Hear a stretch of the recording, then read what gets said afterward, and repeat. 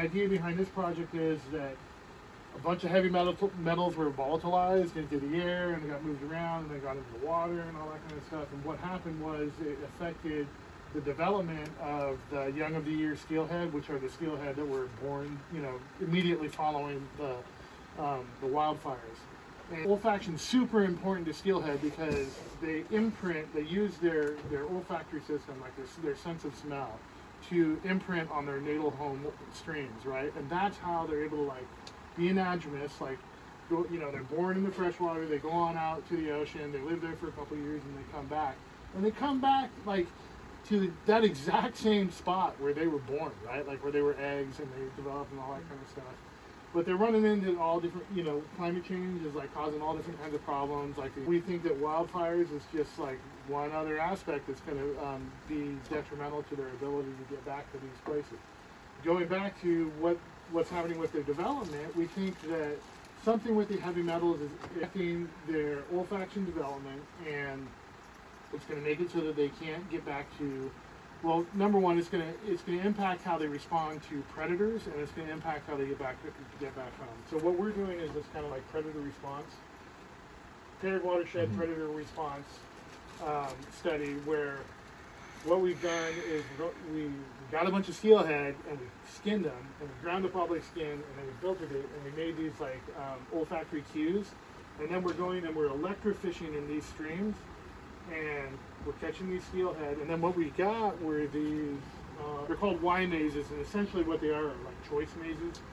They're like these boxes that have two arms in them and a holding pen for the fish. They get it. There's water flowing through them from the stream. We pump water up from the stream into these boxes, and they're flowing through these boxes, and then in one arm is just DI water is being introduced to it, and then in the other arm we introduce this ground up skin extract. And the idea is that, like, so this is a burned watershed, right? Like I'm sure you guys talked about that on the way up, but like you can see there was all kinds of burned stuff in there. If their olfaction has been affected in these burned watersheds, they won't have like a normal response to these predator skin cues when they're introduced, right? Normally they'd like be like, oh my god, here's all this like skin cue, I'm going to run away from it and stay out of that arm, right? That would be a normal response. But if they were impacted by the fires, they wouldn't have that normal response. They just kind of like hang out of it. And so like we put them in this like totally light, secluded box, and we have like lights shining up, infrared light shining up from the bottom, and then we're like filming them with night vision cameras.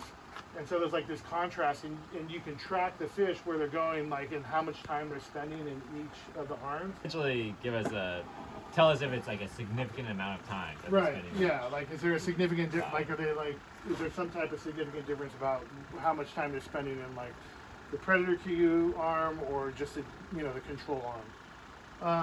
So what we've been doing, like we have permits, we've got all the permits from CDFW, from the federal government to collect these fish. We can only get 24 at a time because steelhead are threatened. Yeah, they're threatened, right? Yeah. And so we've got the CDFW permits, the federal permits, but we can only get like 24 at a time because we don't, you don't want to take them out, you don't want to kill them, they're already threatened and stuff like that. So I'll pull this one out and you can see it. All right. So another part of the study that we're doing, everyone got to see it? Yeah. Is that these 24 fish, what we do is we euthanize them, and then we dissect out their olfactory rosettes, so like in salmonid species, they have their vomeral nasal region, which is basically the bottom of their nose, right? And they have this epithelial tissue, right? Which is in a series of lamellar epithelial tissue. So it's like this really like folded up tissue, right? To increase surface area, right? And it's got a bunch of the olfactory receptor neurons, and it looks like this little rose. So we cut open their noses and we remove those, and then we put them in these microtubules that are full of RNA later, and then we're going to send them up to the Northwest Fisheries Science Center in the NOAA Center to Dr. Andy Dittman, who's going to sequence the RNA, and we're going to see if we're going to analyze their RNA compared to other salmonids and other steelhead that are responding normally, and see if we can find any differences, and see if we can actually target the sequence, that has the genes for these different olfactory receptor neurons and see what's going on with them.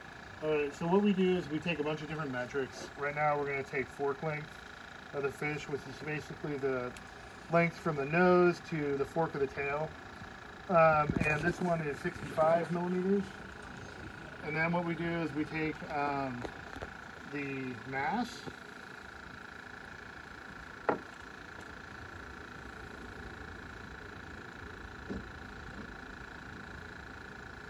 .9 grams,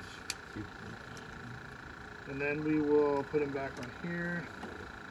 With that, this is a NOAA card. This is like part of this project where they've tagged thousands and thousands of fish, so they're tracking them. There's like, you'll see them, there's antennas across these strings, so like they can track which direction the fish is going, and if it's going out, if it's coming back, and who is it, right? On these pit tags that are embedded in these fish. And so what they also do is we take a fin clip from them and give them to them, and then that tracks the DNA, and we can tell who its father was. So what I do is I open up its vomeronasal region, the top of it. So I open up these rosettes.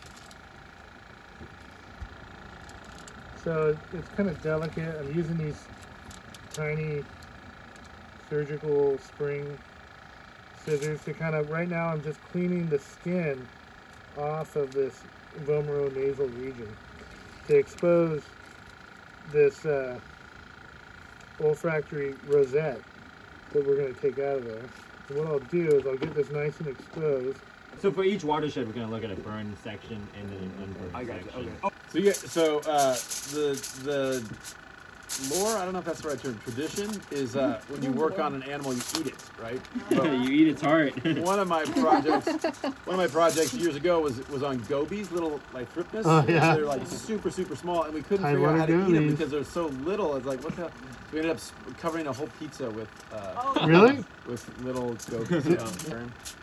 And they, like where we were working in Catalina, is sort of the northern end of the range. They go into And Mexico, that's so they can take the much warmer process, and we water, do so that. they're more like a friendly. Yeah. We say goodbye.